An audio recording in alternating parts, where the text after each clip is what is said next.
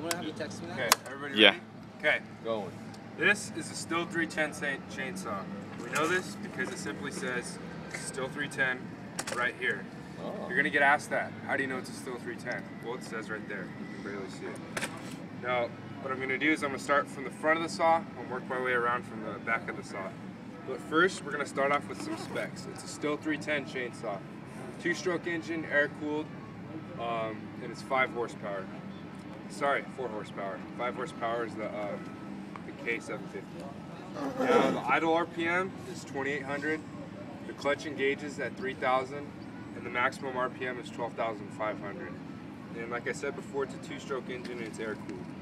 An advantage of a 2-stroke engine is that it can be held at any angle, and the saw will work no matter what because the lubrication system, when you mix the 50 to 1. Another advantage of a 2-stroke engine is that it functions at a higher RPM and it fires off at every revolution. The disadvantage of a 2-stroke engine is that it has a shorter lifespan and that the emissions are there's a lot of emissions that come out of this that are bad for the environment. Okay, so those are the specs.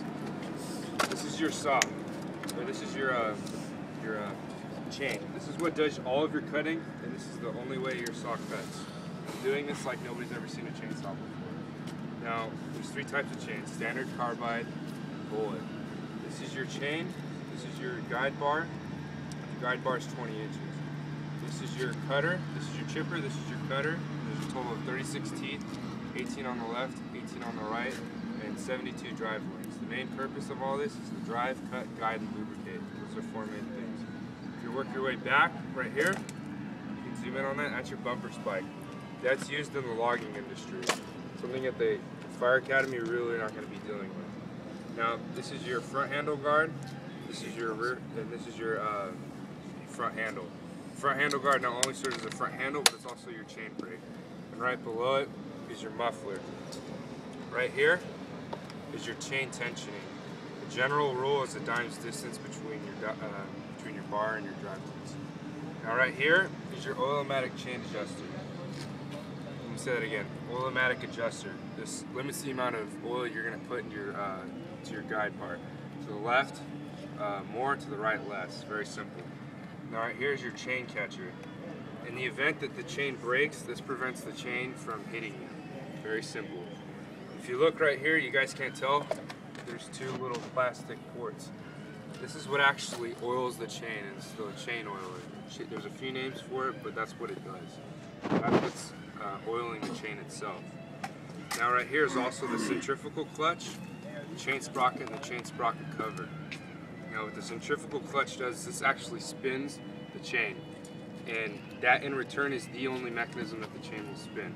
So if you look, the chain is connected to these little divots, and it spins.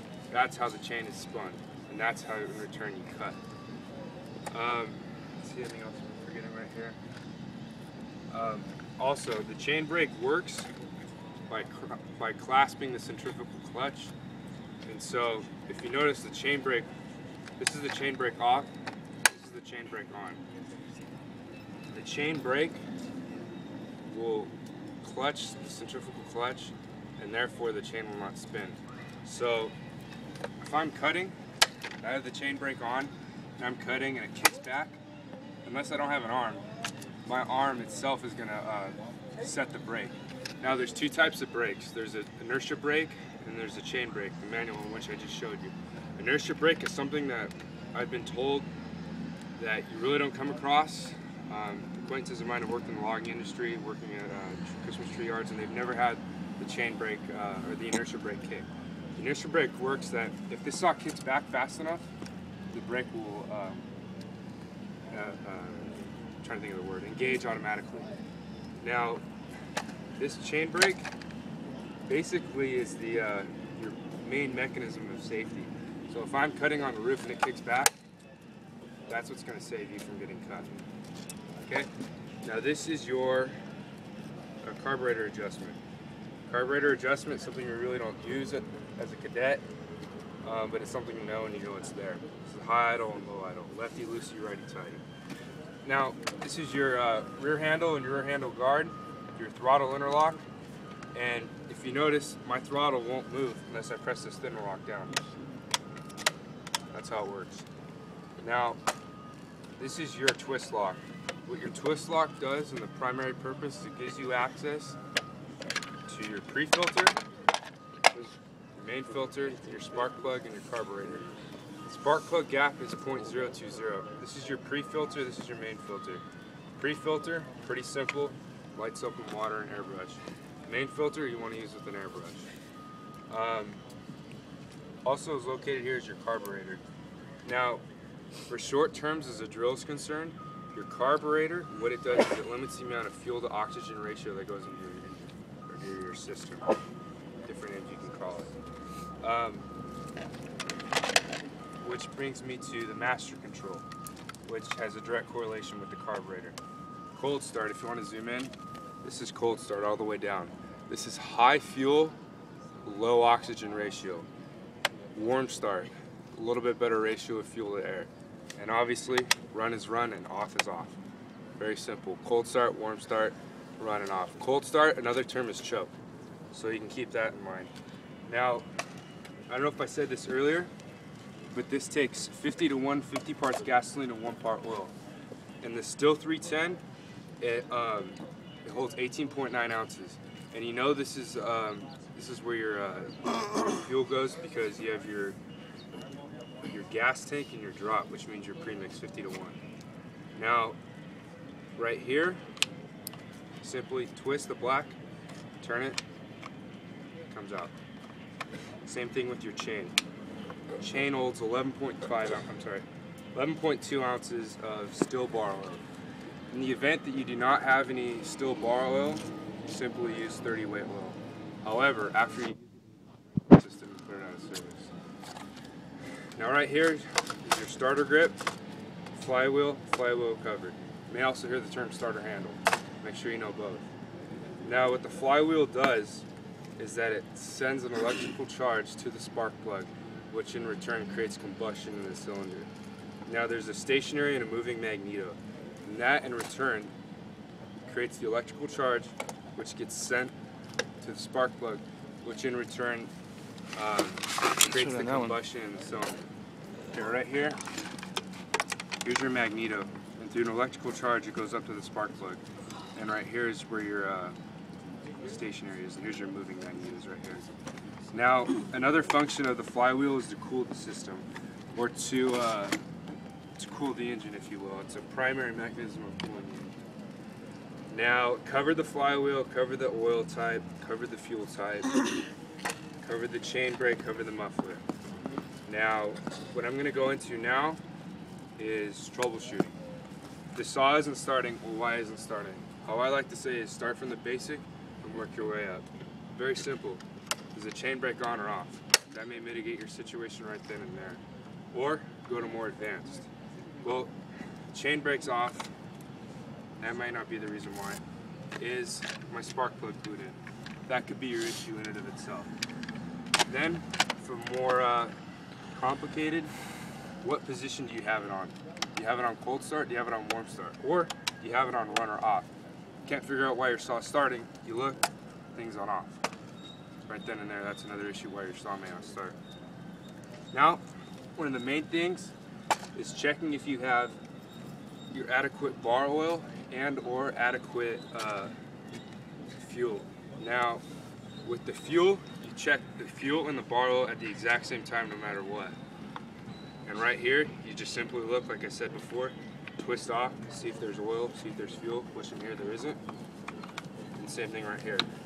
This in and of itself can be your largest mitigation of your problem. If you're on scene, if you're on the roof, or most importantly, you're doing ventilation and you're figuring out why your saw isn't starting.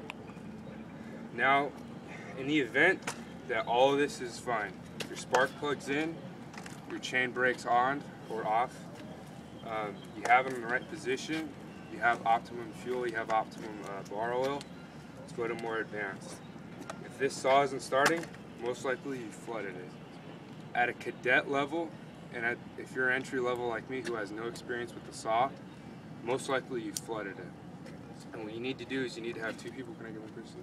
Anybody? Bubbles? Come here. And you need to hold this. Put your hand on the trigger. Like this? Yeah. Take the brake off. Put your foot down. Do you have it in run position or how? You have it in run. Correct. And you keep pulling it, pulling it, pulling it, until it starts. It generally works. Run. Now, what Firefighter Fish said is that this way is, throughout the Rio Hondo Fire Academy, is accepted, and all the instructors know this way to mitigate that problem. So that would be a way to kind of solve your troubleshooting issues. Now, it won't start the greatest and it won't run the greatest. You'll see a lot of white smoke shooting out of the engine. But then it'll eventually get all that, those fumes and all those vapors out of the engine, and then from there it'll start. So, as far as troubleshooting is concerned, that's the issue. Now we're going to go on to maintenance. The bar, every time you do any maintenance on the bar, general rules weekly, monthly, and after each use, you want to flip the bar and you want to inspect the chain. You want to flip the bar so you get equal wear and tear on the bar. You want to flip the chain, or not flip the chain, but inspect the chain for 3 missing in a row or 6 total chains, or 6 total teeth. Very simple. As far as the pre-filter is concerned, make sure you, like this one, it's pretty dirty, even the pre-filter in and of itself. Get an airbrush, clean it out. Same thing with the main filter and the spark plug. Make sure you get an airbrush and clean all that out. If you can, we have a little washer here at the Academy where you can actually clean the saw and get all the grime out of it. Hey, what are the safeties? Do you want to finish? He's talking too much. Now, another thing to do is when you start the saw, you got to make sure you shake it up to get the premix all, so it's not all binded together. Now, any other maintenance, you just want to basically inspect it and wipe everything off. Now, Mr. Torres, safety. Safety is your largest priority when you use the saw. You always have your right PPE, right tool for the right job, and make sure you have a circle of safety. Right PPE, for us, means you have full turnouts and eye protection, preferably ANSI approved. Now, by far the biggest safety is the chain itself. Make sure every time you use this saw, you have your chain brake on. And every time I switch hands, say if I'm cutting like this, and I have to cut the other way, engage the brake, and use it again. Very simple. Make sure you always have your brake on when you're not using the saw. Now, other safety issues. Make sure the person or the people around you not only know that you're using this saw, but they have their PPE on as well. It does you no good if you're in full PPE and the guy right behind you isn't in full PPE. You have the possibility of hurting. Now, another safety concern is when you're cutting, make sure you do not cut in line with your body. Do not cut like this. Cut to the side of your body. Therefore, you won't be cutting your lone leg off. Other than that, just general safety concerns. Make sure you're aware of everything, aware of what's going on, and obviously don't cut over your head. And, be smart with the saw. That being said, that's the drill. What about the 21 parts?